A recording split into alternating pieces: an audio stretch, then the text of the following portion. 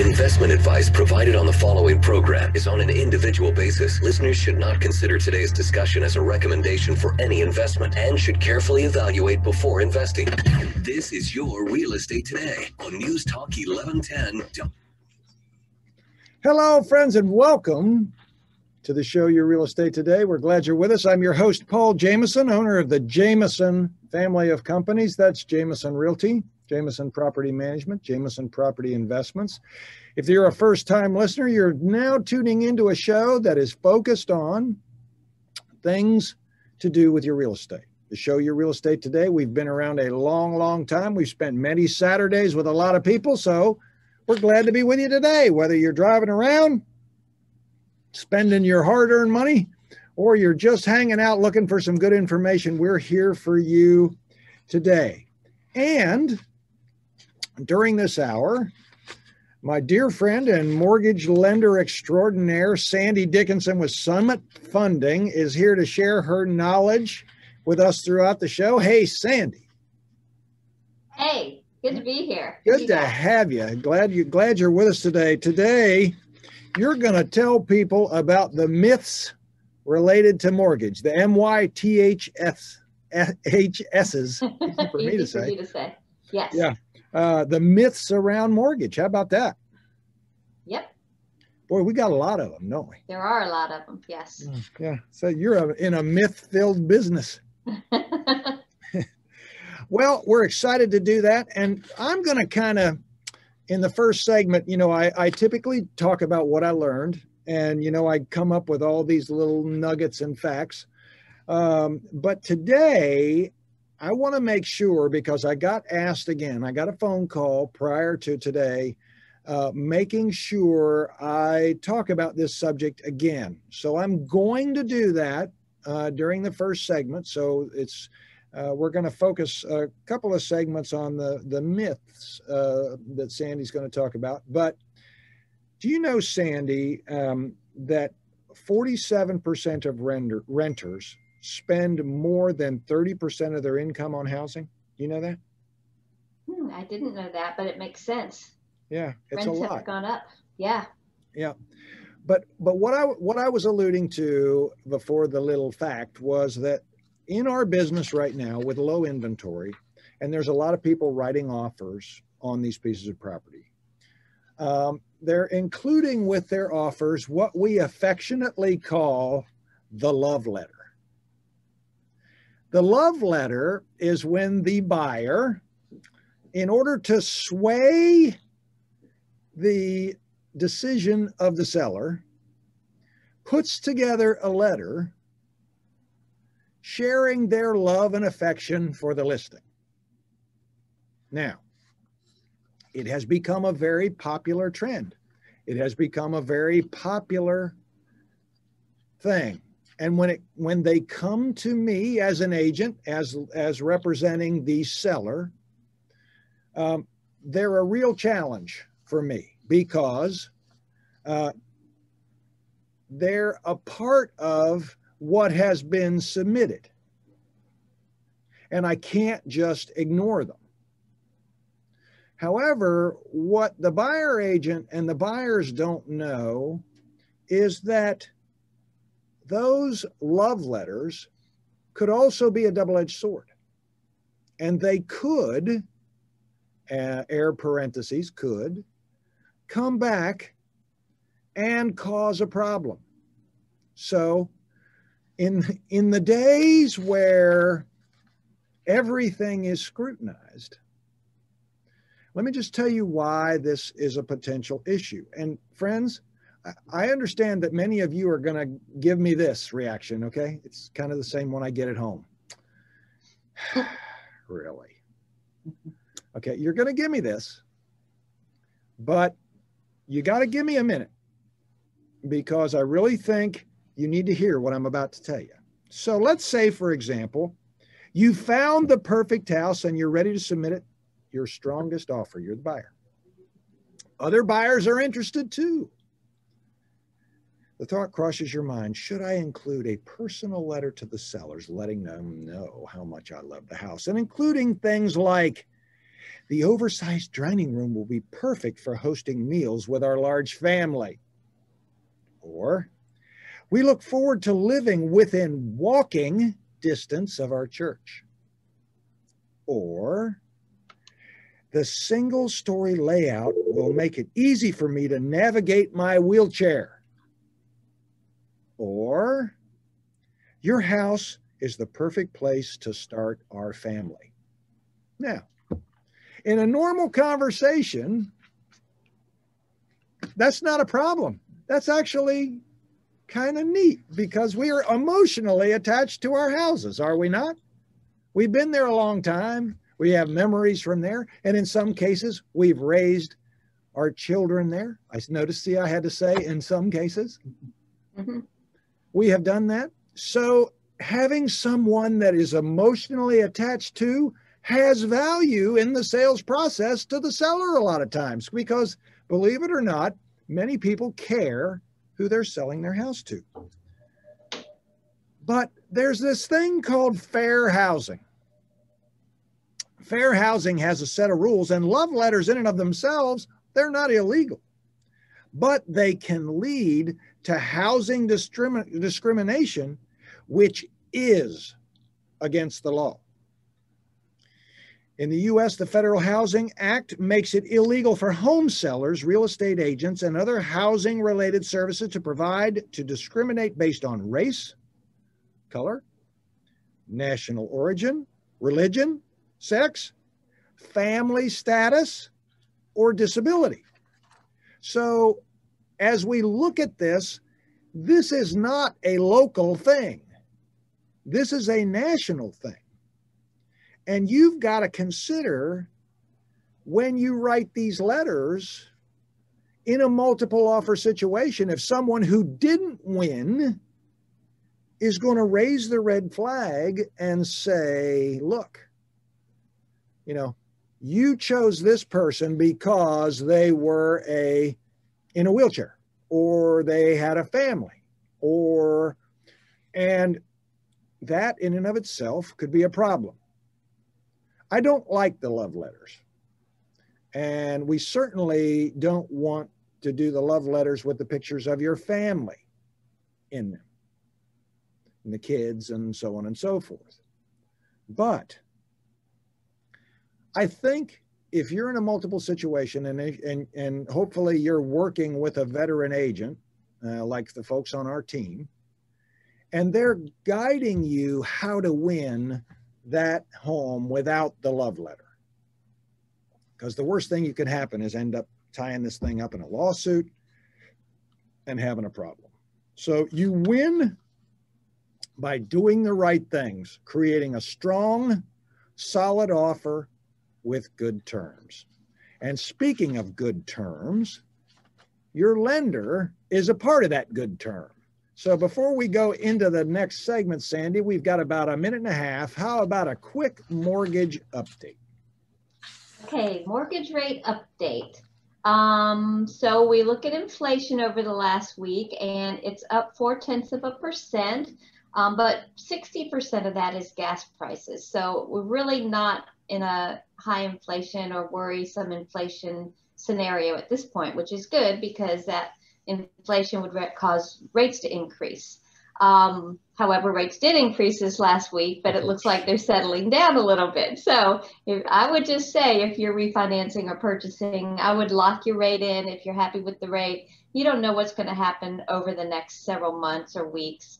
Mortgage apps are up 8% on purchases, 20% on refis week over week. And that's because the rates look like they were going up. So Friday, I got information that they were going to go up.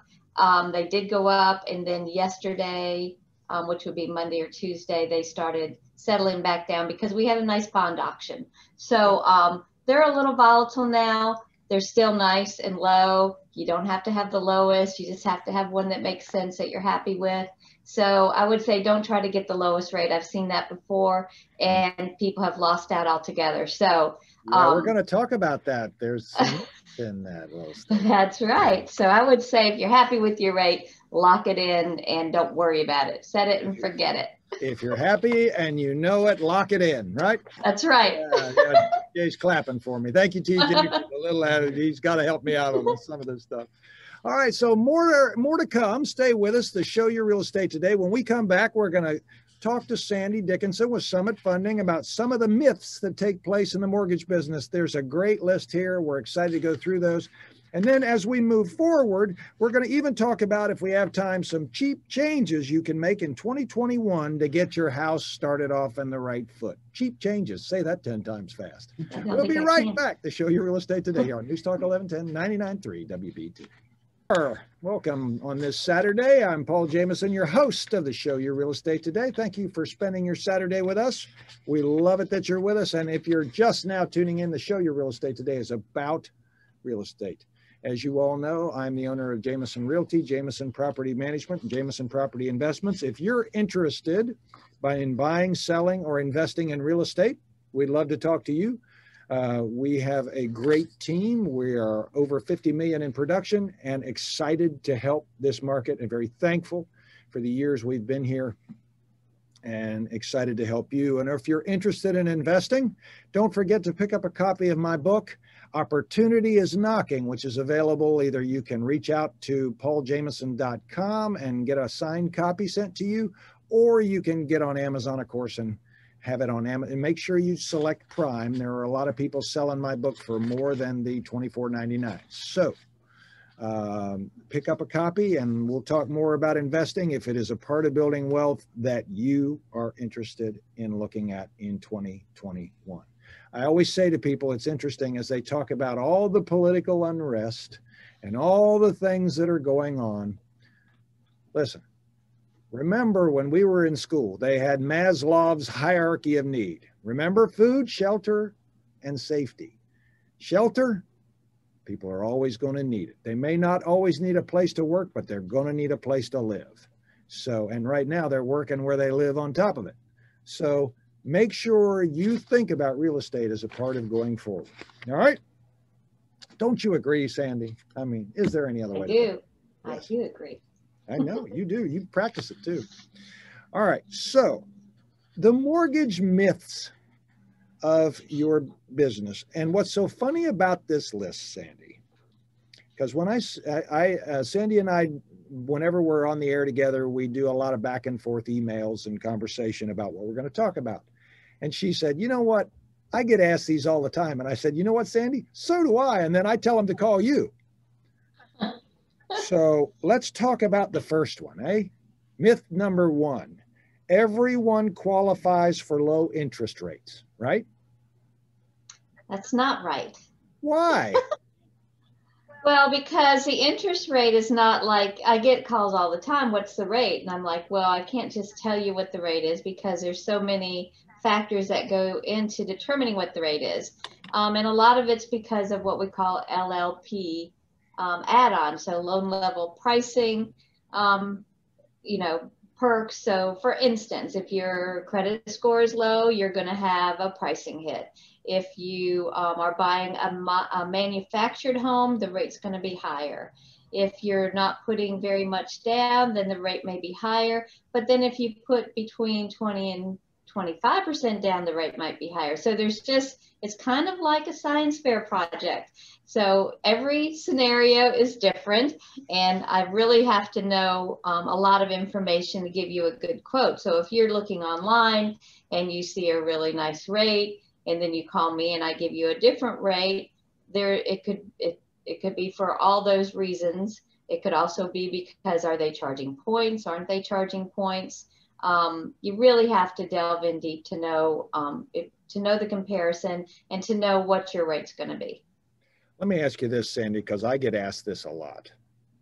And this relates to this first myth. I don't know how many we're going to get through, but we're going to do the best we can because I have more questions inside of the questions. Okay, so I'm self-employed, and so are a lot of our clients. They're business owners and entrepreneurs. Does that mean I'm going to have to pay a higher rate? No, self-employment doesn't affect the rate. Okay. Does it make it that I just have to provide more information? Absolutely. prove Yes. that I have made what I'm making. Yeah, we have to have a lot, and because of COVID, we have to make sure that your business hasn't declined. So we get, business bank statements, P&Ls, all the way up to within 60 days of closing. Yes, I P&Ls remember. are profit and losses. It's in every business that you own. So the more businesses, the more work you're going to have to do. Yeah, but it's well worth it is. Yeah, it is. I mean, and the fact that, I always, right now for good and bad, entrepreneurship has many benefits and it has many challenges, some that come along with it. If it was easy, everybody would do it, right? Right. But when it came to, I just refied 2 properties with Sandy. What was it, like 4 months ago, something like that? Something like that, yeah. Yeah. And she's right. I mean, they required a lot of information. But what I found interesting, and I didn't really put 2 and 2 together, was the profit and loss statements, that they wanted to make sure that we were still in business. And you explained that to me, but it was interesting. I'd never been asked for those before. So we have a lot of people that don't do them, and then I have to help them prepare them. And we also have a lot of loan officers, not necessarily with Summit, that don't know how to look at them, and then they turn them into underwriting without looking at them, and then they run into problems. Right. And as a entrepreneur, I know my numbers like the back of my hand. So, it wasn't an easy, or it was a very easy thing for us because we study our numbers. So it's like, okay, sure, no problem. Why first, and then okay. Yeah. All right. Typical. So getting a mortgage, myth number 2. Getting a mortgage today is easy, huh? It's not easy. It's not horrible, but it's not easy. We are going to ask for a lot of stuff. It's easy if you just give us what we ask for. I'll say that. If you want to fight about it, it's not going to be easy. I had somebody today who did not want to give me their homeowners association dues bills. They're like, they're nominal. Why am I wasting my time giving these to you? But guess what? The underwriter's going to want to see how much you're paying for the house to include it in the debt ratio. So we just have to have it, or we're going to get buybacks from the investor, and then it's going to cost us a lot of money. By us, I mean the company, and then it's not going to even be worth us for us to do your loan. Yeah, you want to. You have to have the documentation. Just knuckle down and give them what they want is basically what you're saying. Right, and if you're self-employed, or if you have an accountant that doesn't mind, sending over digital copies and stuff, it makes it easier if you kind of ask them to help you out. Yeah. Gotcha. Or financial planners. Okay. All right. Next, myth number 3: everyone should refinance their mortgage. Yes, that's a myth. So what I do is I find out a couple of things for every inquiry. I find out what your goal is. Is it a rate term refinance? Do you want to take cash out for some reason? And then I get your mortgage statement, and then I do an analysis to see if there's a tangible net benefit to refinancing. And all loan officers should do that. You shouldn't refinance unless it's a benefit. How long are you going to be in the property? Right. Is it going to reduce your payment enough to make it, so you break even on the cost pretty easily? Sometimes a rate sounds really good, but if it comes with 3 points and you're not going to recover your money through the lower payment in a decent amount of time, then it's not worth it for you. So you want to get that analysis on every file. Yeah, I think that's really wise. We do in our business what's called a seller net sheet, which helps people understand what the costs are of selling their home, or what the net could be after they do sell. And that's kind of a cool way to analyze from our side. But I like the fact that you help people decide if they're only going to be there for another 2 years, why would they refi, right? Right. And make that analysis. That's good. Okay. All right. This is one of my, I don't know exactly how to put it. I think folks will get it. You can apply for a mortgage after you found a home. That's very scary. Very scary. You want to start Probably the not going to go under early. contract for a home if you haven't already applied for a mortgage, is the truth, right? That is true, because every time that someone writes an offer now, the sellers are going to want a pre-qualification or really a pre-approval letter. So it's important to start early, plus to find out it's not going to be good if you try to go under contract. Say you slip it through and you get it under contract and you've got a big due diligence and money and earnest money, and then you find out you don't qualify for the house, you've lost that money. It's super important that you do that. When we come back after the break, Sandy, remind me, I want you to explain the difference between a pre-qual letter and a pre-approval letter. Would you do that? All right. Coming back after the break, Sandy Dickinson with Summit Funding, myself, Paul Jameson. Okay, we're talking about the myths inside of a mortgage. We've got a lot of content for you. Sit back, enjoy. We're here for you, the show Your Real Estate Today, here on News Talk 1110 and 99.3 WBT. Hello, and welcome back to the show Your Real Estate Today. Paul Jameson, your host here with the Jameson Companies. That's Jameson Realty, Jameson Property Management, Jameson Property Investments. You are tuned into the show Your Real Estate Today. Thank you for being with us and spending your Saturday with us. Here with my dear friend and mortgage lender extraordinaire, Sandy Dickinson with Summit Funding. You can always reach Sandy if you have a mortgage question or you're interested in a refi or you're getting ready to buy. 704-577-0144, Summit Funding, Sandy Dickinson. All right, we have been talking about mortgage myths, falsehoods about mortgage that are true falsehoods that need an explanation. But at the break, we promised Sandy would explain the difference between a pre-qualification letter and a pre-approval letter. Sandy, if you would, please. Okay, so this is me.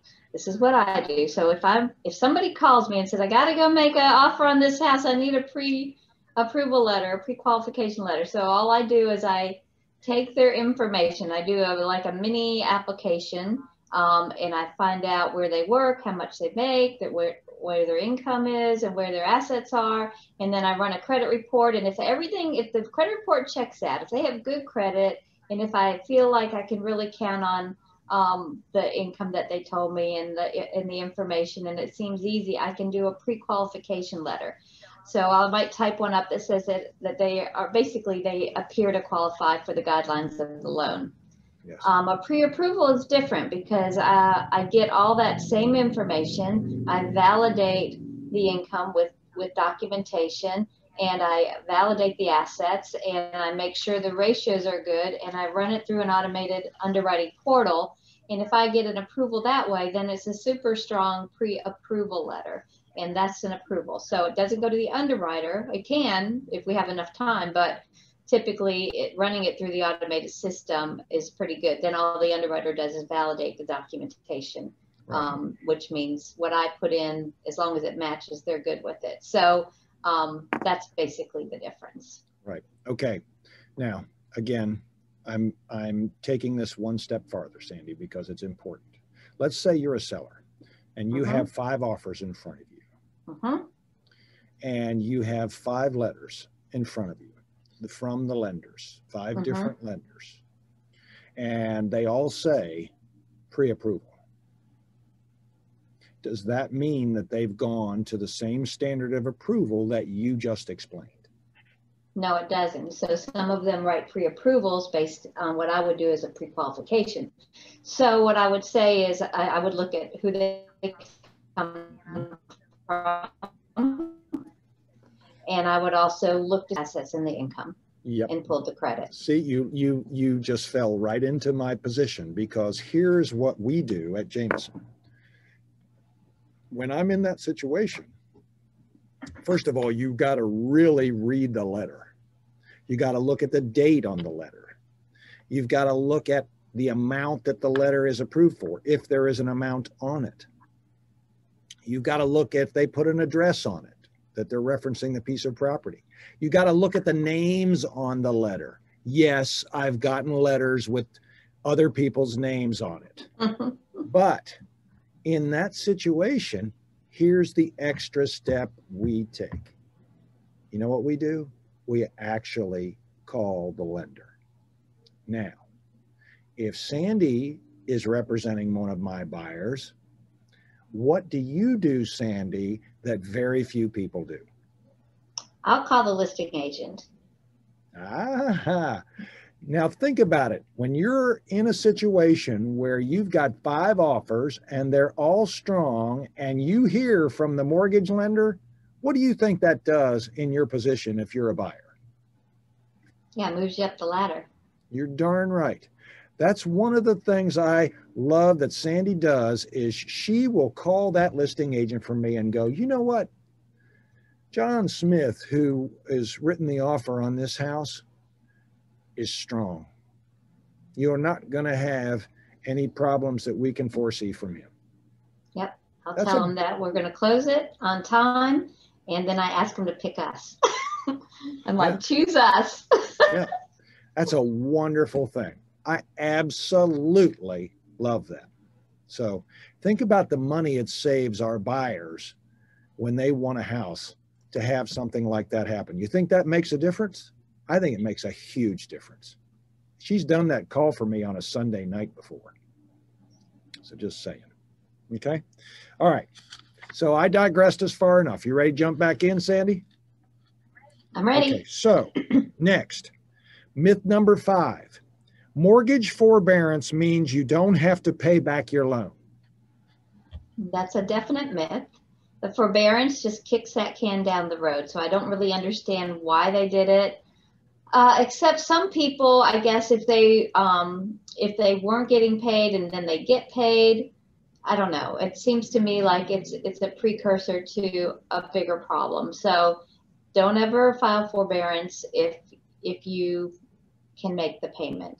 And always prioritize your mortgage payment because the biggest payment's always the toughest to catch up. I'm sure it's helpful to some people, but we had a lot of people do it and then they couldn't refinance and they couldn't purchase because they had filed forbearance. So you still have to pay back the money. It's just if you have to pay it back in 3 months in a lump sum, or if you can work something out with the lender, if you've truly had some hard times to where they either tack it to the end of the principal balance or whether they give you some sort of payment plan. But no, it doesn't mean you don't have to pay it back. You always have to pay it. Yeah. Yeah, that's exactly right. You know, the same thing was happening in the investment market. We were very fortunate. We only had 1 or 2 people in our large portfolio that did not pay their rent on time, which we're very proud of and thankful for. But they thought that they could just not pay the rent for 3 months and just go on about the business, right? Mm-hmm. And that's not true at all. When that period is over, you own that lump sum for the months that you've not paid. And if you don't pay it, then the late fees kick back in. Right. So it's a slippery slope to go down. You have to be very careful. And now you just can't claim, oh, I can't pay. You have to prove you can't pay. And you have to be willing to work out a payment plan. So there's a lot of slippery slopes in that. See, I'm saying stuff that's hard for anybody to say. All right, let's move on. Myth number 6, you must put 20% down to get a mortgage. I still get this, and that's absolutely not true. We have as low as, well, depending on the type of loan, 0% down, 3% down, 5% down, 10, 15. Depends on your scenario if you can get anything under 5 or 3, but definitely you don't have to have the 20% down. And right now with rates so low, why would you want to put a ton down? Because you can make more, probably you can make more in the stock market or in some other investments than what you pay in a rate on the mortgage. Definitely, for sure. All right. So number 7, renting is always cheaper than buying. No, we have a lot of people that rent and are buying houses, and we're saving them money monthly, and their owners, and their building equity. So I would say every scenario is different, but that is definitely not the case, especially with rents going up Right. like they rents have are been. Going up exponentially. Mm-hmm. All right. So here's a very interesting thing I see. Maybe in the rental market, 15 to 20% of the time, and it has some caveats to it, okay, Mhm. is I see a lot of people renting homes that really like where they are and don't even think about calling you up, Sandy, and going, you know, maybe the landlord will sell me this house. And they can actually buy it and live in it cheaper than they're renting it for. Yeah, that's great, especially when with inventory so low, that's a great way to find a good house. Mm-hmm. Yeah. I mean, we're seeing that a lot where the renter is coming in and buying the house. I'm not going to give you this next one because this one is a big one, but here it is, and then we'll let people ponder it over the break. So when we come back from the break, it's the lowest interest rate is always the best option. Ponder that one during the break. The show, Your Real Estate Today. Sandy Dickison is with me with Summit Funding. I'm Paul Jameson. We're spending Saturday talking about real estate. We'll be right back on the show, Your Real Estate Today, here on News Talk 1110 99.3 WBT. Stay right with us. Welcome back. The show, Your Real Estate Today, here on the islands. We're actually broadcasting remotely from what islands are in Charlotte? Any? From Mountain Island. There we go. Thank you, TJ. TJ's my producer. He's working with us today. So thankful for him and having him back again in 2021. I'm here with Sandy Dickison with Summit Funding. If you're interested in purchasing a home, you need to get with Sandy early. And if you're interested in a refinance or you'd like to see what your options are, you need to get in touch with Sandy at Summit Funding. Sandy, what is the best way for them to reach you? My mobile, 704-577-0144. 577-0144, Sandy Dickinson. And we at Jameson work a lot with Sandy. She did the bulk of our loans for our buyers last year. And the only one she didn't get, the other loan officers were somehow related to the buyers that we had. So we didn't have a choice. Had to keep it in the family to keep everybody together. No, I'm just kidding. Sandy does so many loans for us. We're so thankful for her friendship, her partnership, and what she does for our clients. As a matter of fact, we have a dear friend, and you know, we all become friends in the process. There's one client you have, Sandy, right? That decided that he enjoyed working with you so much, he called and said, you know, he's just trying to figure out if he can do another mortgage just because he had such a good time. That's right, because we make mortgages fun. That's it. They are fun. I will tell you, that was a lot of fun. And a great impression, and it certainly helps our business and our clients. All right, so at the break, we left you with a ponder, did we not? We did. The ponder was the lowest interest rate is always the best option. And you can get online and see 2% for a 30-year mortgage. You can see all kinds of things. Can you not? You can. Well, why isn't the lowest rate that you see, or even the lowest rate, always the best option? Well, for one thing is that we basically all get our money from the same place. So you can shop and shop and shop, but the rates are the rates. We get them from Wall Street, basically. So if you see a really low rate, it's not going to be great to have a low rate if they can't close your loan. Yeah. So you have to look at the reputation of who's providing it. Also, there's a lot of teaser rates online, and then they suck you in, and then you're not getting the rate you want, or the rate you want comes with a lot of discount points, which makes it not worth it for you. I don't really recommend discount points because people either move or refinance, or their situation changes about every 5 or 7 years. It takes about 5 years to recover one discount point through the lower payment. So that's not always the best. You know, I have people say, what's your lowest rate? Well, my lowest rate might be 2, but you might be paying thousands of dollars to get that rate. Yeah. So it depends on your situation as to what rate and what points are best for you. it's best to be able to sit and talk with someone and have an analysis done to see, you know, how long you're going to be in the property, what's the rate versus the cost, and can they get the loan closed? Right. Okay, so let me back into my question with you with an example. Let's go back to, as we talked about earlier in the show, I am sitting down, I'm representing the seller, and I get 5 offers again, all with pre-approval letters. We now know what those are. But say, for example, 2 of the pre-approval letters are from well-known online rocket-propelled lenders that we know are very difficult to close or don't close on time the majority of the time we work with them. And that each time you call that lender, if you're the buyer, you never get the same person twice in your file. So does that low rate, like you talked about, even if you do get it, and it does depend on who the lender is my point, right? Yep, that's right. So a lot of companies have processing centers. So you might call a loan officer, you might get a call from a loan officer initially, and then it goes into this big pool of processors that are not local, and not even local to the loan officer. And the loan officer is not aware of how the file is progressing because their job is only to take the order basically and then toss it into the processing center.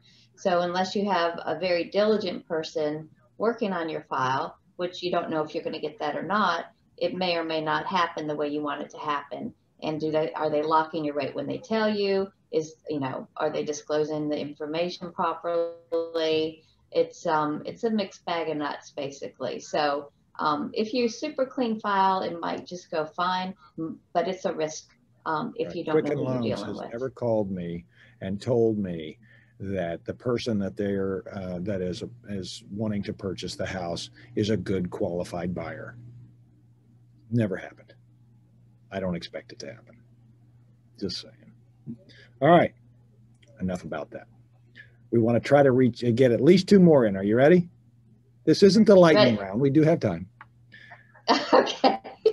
Myth number 9. You should never do an ARM loan. No, I would say that you just have to look at what the margins are between the adjustable rate mortgages and the fixed rate mortgages. Tell somebody what an ARM loan is, by the way. An adjustable rate mortgage. So if they're really low and you're fairly, if you say you work for a company that relocates you every few years, then it might make sense to do an ARM loan, or you're not going to keep that house that long, and if you get a nice low rate. So I would say if it makes sense to do it right now, the ARM rates are not really much different than the fixed rates. How could they be with rates so low? So probably a fixed rate is a good investment now, but it changes. It always changes. So I would say, explore it if it might be good, and who knows, it might be good. We only got halfway through our list here. Investment property has to be rented before you can get a loan.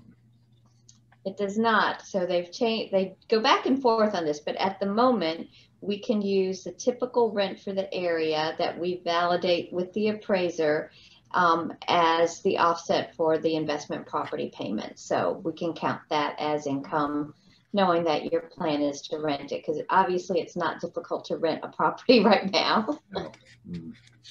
All right. So very quickly, let me, for 2021, Sandy, give some quick tips for folks, the things they can do to inexpensively to spruce up, whether they're getting ready to sell or they just want to do some sprucing.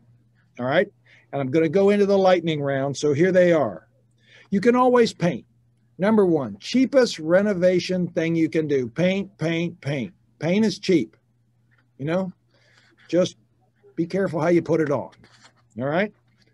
All right. Next, you can switch out your faucet. Switching out a faucet, especially the kitchen faucet, or even the master bathroom fixtures, can provide a great new look. They got faucets now you don't even have to touch, that Alexa can turn on and off. You know, faucets have become high tech. All right. Clean out your dryer ducts. Can't see the result of that, but sure is nice. If your sucker's full, you don't want to get a fire going. Get your electrical inspected. Another great safety thing to do this time of year. Build some raised flower beds, add some color. You can scrub or power wash your pathways. You can update the hardware in your kitchen. You can de-grime your house. I don't know how the grime got there in the first place, but if it did, de-grime it. Install weather stripping to save money. You can shampoo your carpets, always a good thing to do in the spring. Install lamp dimmers to be a true tree hugger. That's always a great thing. Dim the lamps, and you can do it from your Subaru. And also start a compost pile. Always a great thing if you're a composter and don't like to give the trash away. All right, Sandy, tell me how they can get you one more time. Call my mobile, 704-577-0144. Would love to hear from you. You can reach us at 846-DONE, 846-3663, or on the web at myjamesonhomes.com. We work buyers, sellers. We'd love your listings right now, but also investors. If you want to build wealth and you want to use real estate, we'd love to talk to you. Thank you for sharing your Saturday. Thank you, Sandy. And we'll talk to you next week to show your real estate here on News Talk 1110 99.3 WBT. God bless y'all.